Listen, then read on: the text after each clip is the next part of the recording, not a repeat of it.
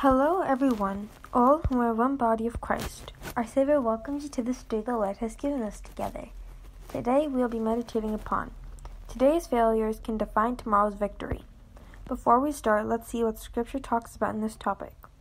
Matthew chapter 25, verse 23. His master said to him, "Well done, good and faithful servant. You have been faithful over a little. I will set you over much. Enter into the joy of your master." Now let's see what we can learn from the verse we have just read. If we act in faith and work with our due diligence, even when we don't see success in the short term and often wrongly misinterpret and consider our challenges as our failures, we must continue our journey and move forward in the faith of our Creator. When we step in faith, our fails are not failures in the eyes of our Creator. When we step in faith, we always triumph. Whether or not we are successful or not on our terms, it is the preparation of our bigger victory. When we step forward and trust Him, our deliverance is imminent by God. Our God is not an on-demand enabler who makes our every step of our endeavors successful.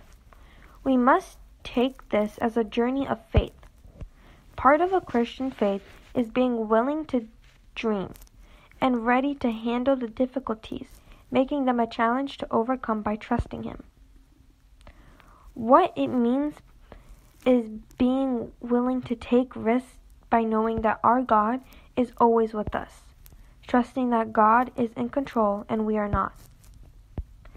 Ask His wisdom to strengthen us and provide heavenly wisdom to overcome what is against our victory. Though it is easy to say on paper, but in practice it can be harder and painful. And once we have been burned by our failures, it can be incredibly difficult to take another risk. Fear of failure can stop us in our tracks, but if we are not taking risks, then we are not living a life of faith. And without faith, it is impossible to please God. This message also gives us a promise for our day today.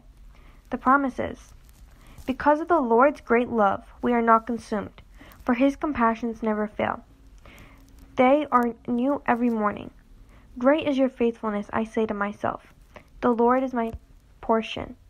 Therefore, I will wait for Him." Let's close this time in prayer together.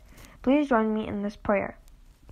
Dear Lord, Heavenly Father, mighty wonderful God, Lord, I am thankful for all of your faithfulness. Lord, your hand is always upon me, leading me to trust you in all my circumstances. You are the one who built my confidence to trust you in every area of life, showing me the right path to trust you in all I do which is right in your sight. Lord, continue to lead me and use me to live a life of gratitude, looking towards you and moving forward in faith that whatever you will do will be for my benefits. You have blessed me to be a blessing for others. I pray that you continue to reflect light of your hope in my life. Make a light of your house so others can see your work and be blessed by it. In Jesus' holy name I pray, amen. Have a blessed day, everyone, and if God's willing, we will talk to you tomorrow.